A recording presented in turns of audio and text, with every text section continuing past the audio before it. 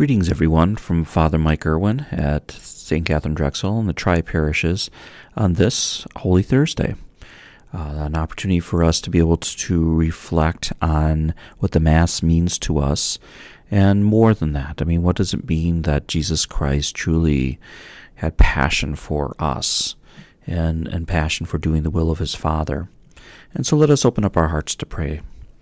Loving God, we thank you for this Holy Thursday, a day that we will not be receiving Eucharist, but a day that we will long to receive Eucharist. And so in that longing and that hunger, we find your presence. Help us to reflect on the passion of your Son Jesus, that we will have even more respect for him, and to find him close to us, even on this particular day. We ask this through Christ our Lord. Amen. So this is the Gospel reading from the Gospel according to John chapter 13. Before the feast of Passover, Jesus knew that his hour had come to pass from this world to the Father. He loved his own in the world, and he loved them to the end. The devil had already induced Judas, son of Simon the Iscariot, to hand him over. So, during supper, fully aware that the Father had put everything into his power, and that he had come from God and was going to God, he rose from supper, took off his outer garment. He took a towel and tied it around his waist. Then he poured water into a basin and began to wash the disciples' feet and dry them with a towel around his waist. He came to Simon Peter, who said to him, "Master, are you going to wash my feet?"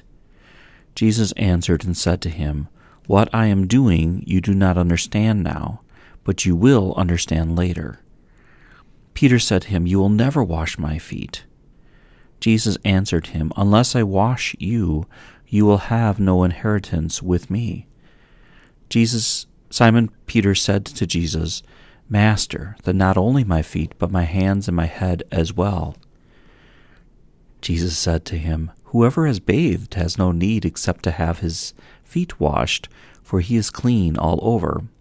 So you are clean, but not all."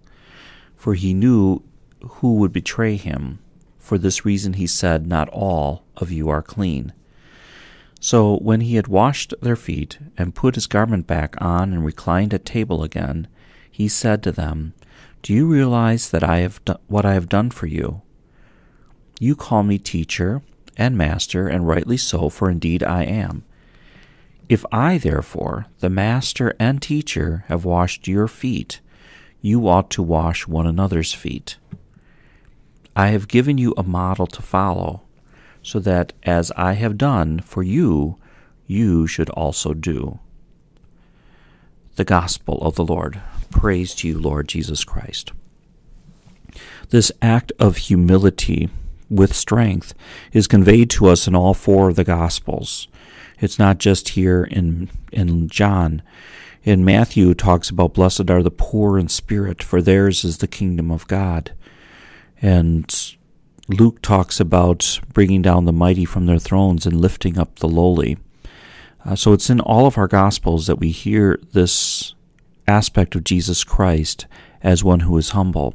But especially it's striking here in the Gospel of John, because throughout the Gospel of John, Jesus is so strong and always in control.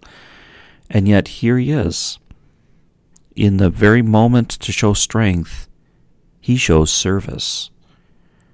And so we're taken back, we're startled by this thing. And so we look at this gospel reading and we reflect on this kind of generosity and this kind of sense of togetherness, that it's not supposed to be one person over everyone else, but rather it's supposed to be a mutual service. Yes, he is son of David. Yes, he was born in Bethlehem, and so he's from that kingly family, the kingly line, and so everybody would have this expectation of him as king. And everyone keeps thinking that's what leadership is. The stronger, the better. That's what leadership is. That's what they're dealing with in their time period with the Roman leadership at the time, who were moving completely into the world of empire. And so it was all about power. The more power, the better. And here Jesus is setting a different kind of stage. It's fine to be powerful, so long as you use it for service. But the only way it works is that we all serve one another. So this is not just Jesus serving. It's not like the leader only serves, but rather all of us humble each other to take care of each other along the journey. I've really been feeling this pretty strongly lately. I've had so many people call me to check out how I'm doing during this whole thing. And of course, it is kind of hard times, challenging times.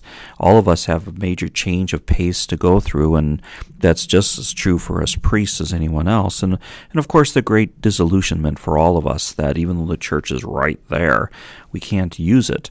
And so that's disappointing as well. But I could feel people's prayers, and I learned to soak them in, to accept those prayers, accept that support, because then maybe I'll have more energy to support the next person. They're talking quite a bit during this COVID-19 of how on edge people are, how their nerves are rather rattled by the whole thing. And so even more of a time to be of service to each other. And the ultimate service is to just be a little bit patient with each other, that everybody's feeling kind of edgy, and everyone needs to help calm down, and we can be that presence for each other, to help each other to calm down. And that's the thing we need these days. And what a great image here of the washing of feet. A bath always calms us down. Sometimes you have to do that with a child that is super wound up, is to be able to say, why don't you just take a shower or something? Why don't you just, go float in a pool for a while? Somehow water is meant to calm us back down again. And here Jesus is doing so. Right before the big panic of his arrest, he's washing their feet. Hopefully we can be that same gift to each other, that all of us, even though we're kind of intense times, can be a calming effect, to not make matters worse, to not get each other so wound up that we can't think clearly anymore, but to stay calm and to be present to each other. And in that peaceful presence, as best we can offer each other, we are able to give people hope.